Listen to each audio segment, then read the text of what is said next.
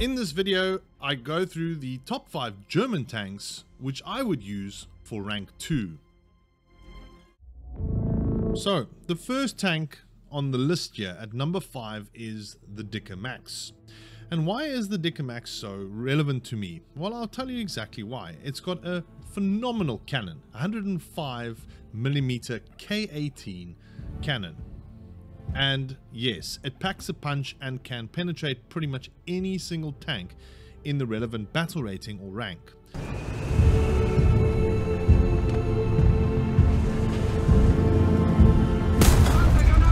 That's our first victim. See, this is the nice thing about the Dicker is that it's a slow tank. You have to, as with any SPG in this rank,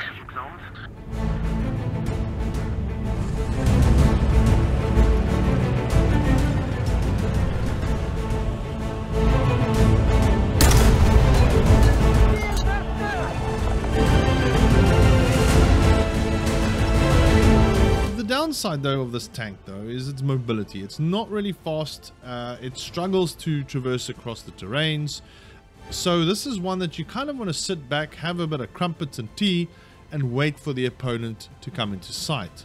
That is the best way to play this tank, well in fact tank destroyer.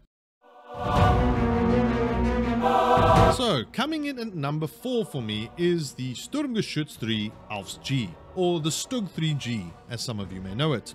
Why do I choose this tank? Simple. It's quicker than the Dicker Max, it's another tank destroyer, and thirdly it's got a really good low profile.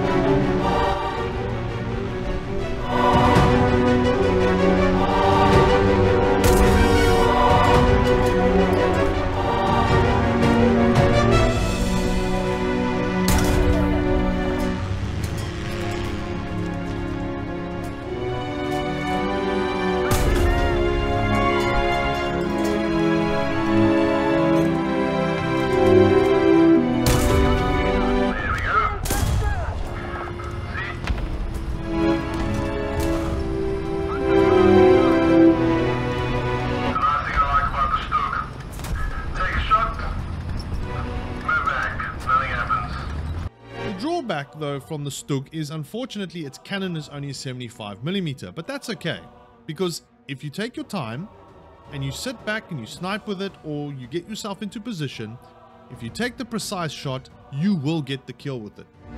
One thing though to note is that when you go up against tougher opponents like the KV-1, it can be a little bit difficult to try and penetrate that armor. So best thing to do is get yourself into the right position like you would with the Dicker Max.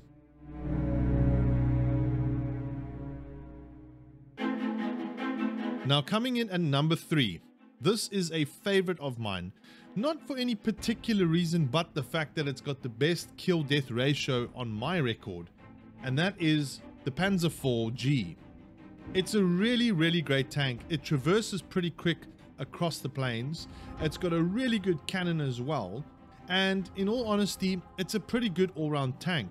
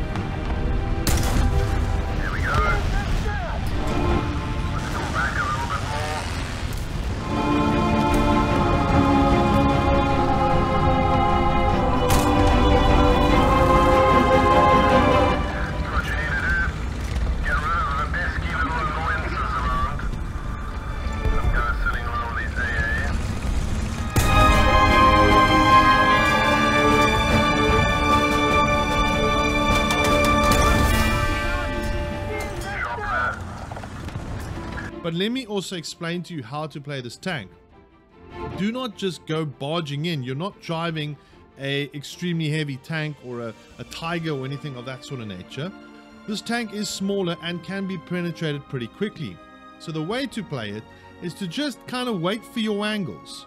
Once you get the right angle on the opponent, take the shot. The gun will not let you down. That's the great thing about the Panzer IV-G. I love this tank, but the next one is, let's just say, an upgraded version. So, coming in at number 2, we have the Panzer IV-H. Now, the Panzer IV-H has got an upgraded cannon compared to the G. It has side skirt armor and, of course, the frontal armor as well. Yeah, I've got myself in a very favorable position right now. Look at this. Let's see how favorable it can actually be.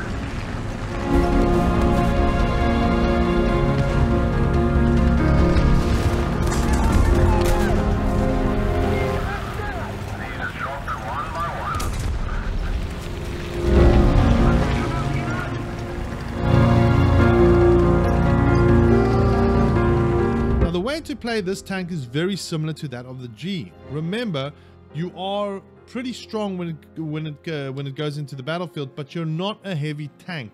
Do not expect to bounce every single bullet or every single shell that comes your way. Be a little nimble, work your angles, and kind of wait for someone to come into your line of fire instead of you going into theirs. If you do that, this tank will definitely prove to be extremely useful for you in the grind.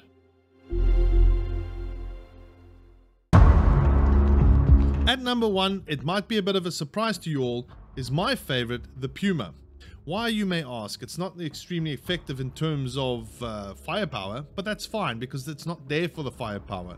This is pure mobility. It's a tin can that runs around, that's got a bit of a gun on it, can take down some opponents. The harassment element of this vehicle is just top-notch for me. Why? Because I can drive around, I can spot. That's the greatest thing about this vehicle. And also, from time to time, you can also get a frag or two. Scouting everyone. I mean, I might not get a kill, but I am super effective in changing the landscape here, right? Scouting everyone.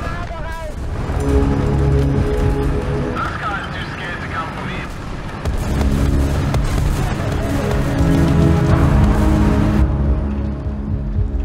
Okay, now you just sit here and hide away for a little bit.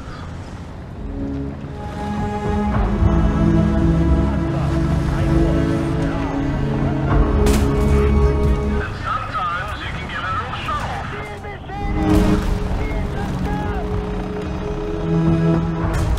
Get hit.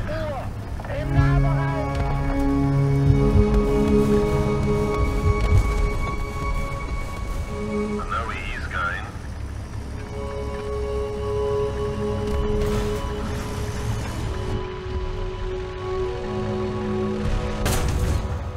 Bye-bye. See, that's what you do as a little Puma. You just rock around and cause so much havoc.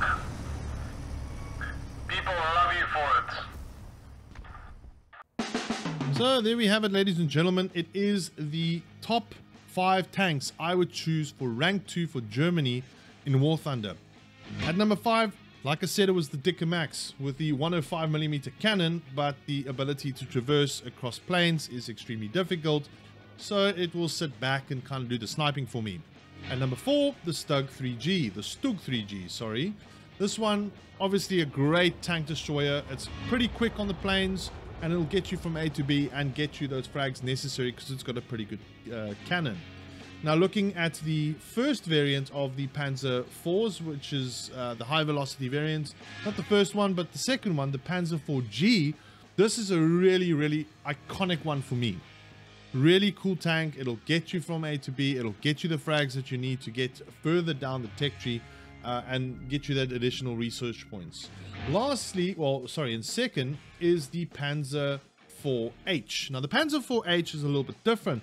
This one has got a bigger cannon on it, of course, or more modern cannon, but it's also got a lot of armor and side skirts and side plating, etc. It is a must-have when it comes to your lineup. It comes in at 3.7. It's a little bit more effective than the Panzer IV-G. That's why I put it in at number 2. I didn't go for the J option because I wanted something a little bit different for number 1, which of course is the Puma.